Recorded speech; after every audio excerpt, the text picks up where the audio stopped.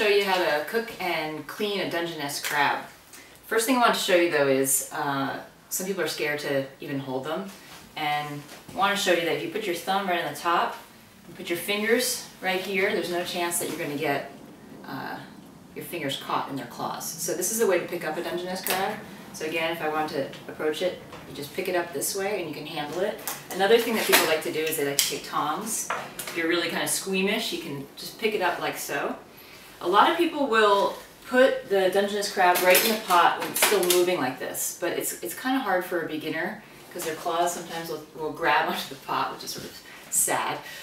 So what I'd like to do is give it a little numbing tour in the freezer for about, I don't know, at the least 15 minutes, at the most 30 minutes. It's going to put it into sort of a numbed state. It's going to be a lot easier to handle.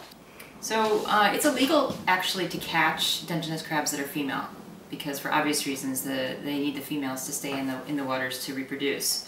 So it's always good to know how to tell the difference between a female and a male. If you look over the bottom at this is called the apron.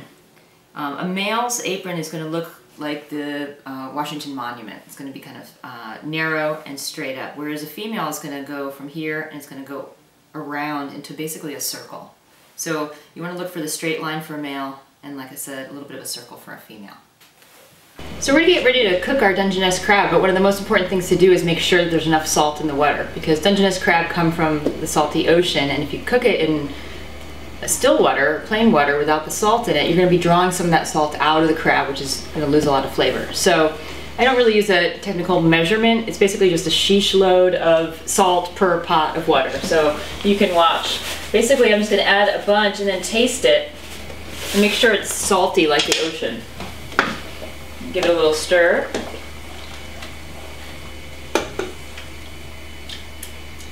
And that tastes nice and briny. So it's out of the freezer. It's been in there for about 30 minutes, and you can see it's not moving anymore. A lot easier to put it in the pot. And make sure it's completely submerged. And I like to cook Dungeness crab for about 7 minutes per pound. Most Dungeness crab are about 2 pounds. So we're going to cook this one for 14 minutes. So the crab's ready now, and we're going to take it out of the pot, and you really want to plunge it into some ice water to cool it. And that's going to be the most important thing you can do, because you really want to stop the cooking process so you don't overcook the tender meat. So we're going to put it in the ice water, we're going to leave it there for about 10 minutes, and then we're going to clean it. So we have a nice chilled Dungeness crab here, and I'm going to show you how to clean it, and maybe also how to crack it, because some people don't know how to do that as well. So it's a little bit messy, so first thing I'm going to do is just put it over a bowl as I do this. What you want to do is, this is called the carapace. You want to locate the back of it, and you want to put your thumb right in here and grab right by the leg. There's a little bit of a place where it looks like your thumb can actually go very easily. You want to just grab it and pull upward. When you pull upward, you're just going to pull this whole top piece off, just like so. It's very easy to do. You just pull that off. This is what's known as the crab butter right in here. It's also it's kind of like the liver for crab. And some people eat this. It's considered a delicacy. It's also where toxins tend to accumulate. So it's something I would only eat every once in a while. So I'm not going to eat it today. At this point, you're going to find the gills right here that run along this way. You're going to take all those off with your hands. They come off very easily. Same thing, you see them running this way. You're going to take all these off. Right here are the mouth parts of the crab, right here.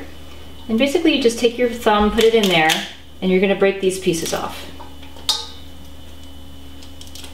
Okay. At that point, you flip the crab over. You're going to locate what we talked about earlier about how to sex a crab. This is a male crab. It's called the apron. And basically you're going to put your finger right in this part. Sometimes you need a little tool to get in here. An oyster sucker is great. You're going to lift this part up, pull back, and pull off this part. At this point, you can just you can break the crab in half. This is really easy. You just kind of fold it both ways like a book, and it's going to fall right in half. Okay? Sometimes people will just hit the crab like that, and it'll knock some of this bit out. I like to just rinse it under cold water, which I'm going to do. I'll be right back once this is clean. Okay, now we have two halves of a cleaned crab. And I want to show you just very briefly how some cracking techniques in order to get the meat out, because a lot of people aren't sure how to do this the best way. The way I like to do it is separate the leg from the body, like so. And just break it into pieces.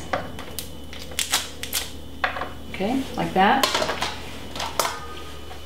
Sometimes a tool is a nice thing to use. You can use an oyster shucker, a chopstick is also nice. And really, if you're just gentle, you can kind of pull the meat out all in one nice big chunk like that. The meat comes out. I also like to break the crab at different parts.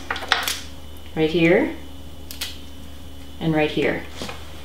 A lot of people use crab crackers, but you can really use any kind of tool. I like to use this nice big rolling pin. It's very easy for me. You just take right at this one part. I'm going to hit it gently. Okay, a couple times. At that point, it's just going to break. You just put your fingers in there and break the shell. And you can often get it out in one whole piece. Like so. And that's basically all you need to know for how to cook and clean a Dungeness crab.